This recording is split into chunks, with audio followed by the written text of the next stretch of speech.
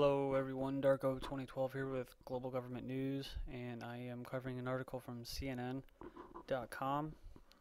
and it is titled Photos of Drinking, Grinning, Aid Mission Doctors Cause Uproar. San Juan, Puerto Rico. A humanitarian mission to aid Haitian earthquake victims turned into a major embarrassment in Puerto Rico on Friday as pictures emerged of doctors drinking, mugging for cameras, and brandishing firearms amid the victims' suffering. The Ethics Committee of the Commonwealth's Medical Board said it was launching an investigation into whether those involved should be disciplined. Puerto Rican Secretary of Health Lorenzo Gonzalez called the episode a, quote, bad situation.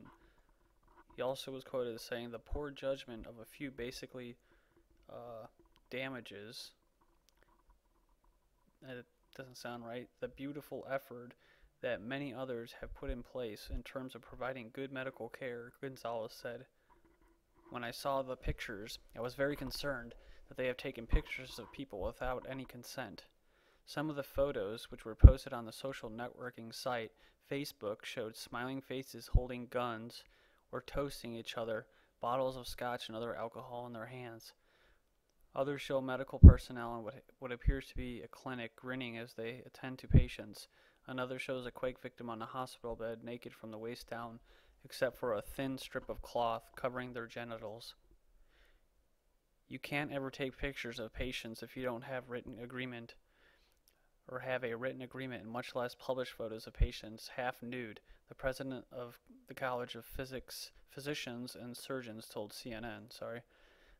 Dr. Eduardo Ibarra added, quote, this is a clear violation of the Hippocratic Oath. We're going to have to take all measures possible to correct this. Ibarra also said that some of the photographs were taken into Santo Domingo in the Dominican Republic after the group had operated on 70 patients who were in critical conditions. In any form, the questions of drinking beer while wearing their surgical gear is bad. It's like a police officer drinking beer while wearing the uniform, he said. They violated the rules of conduct. He said the ethics committee members would identify the doctors and evaluate their acts, always within the presumption of innocence. Though the committee has yet to decide on a course of action, some doctors have already suffered consequences, he said. Some of them have already lost their jobs. They're going to lose, probably, their careers. It's a mess, only because of some stupidity. And I'm going to have a hard time pronouncing this word, but an anesthesiologist who traveled with the group said she was saddened by the photographs, but said her colleagues gave 200% with limited resources. The work was excellent, Dr. Ani Garcia told Puerto Rico's Primera Hora newspaper. The story led the Friday evening news broadcast of CNN affiliate WAPA in San Juan, which devoted 12 minutes to the subject, including an interview with one of the doctors who appeared in the photograph carrying a rifle. He was quoted as saying, I regret it, said Dr. Carlos Ortiz.